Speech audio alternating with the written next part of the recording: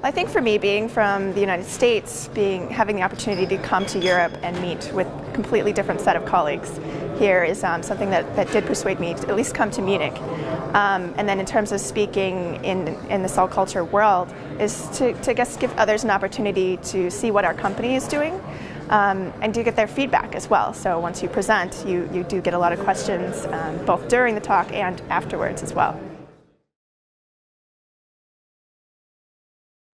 For me, it's really understanding what else is going on out there, not just in the industry, but the academic talks as well, and to sort of look for opportunities to build collaborations.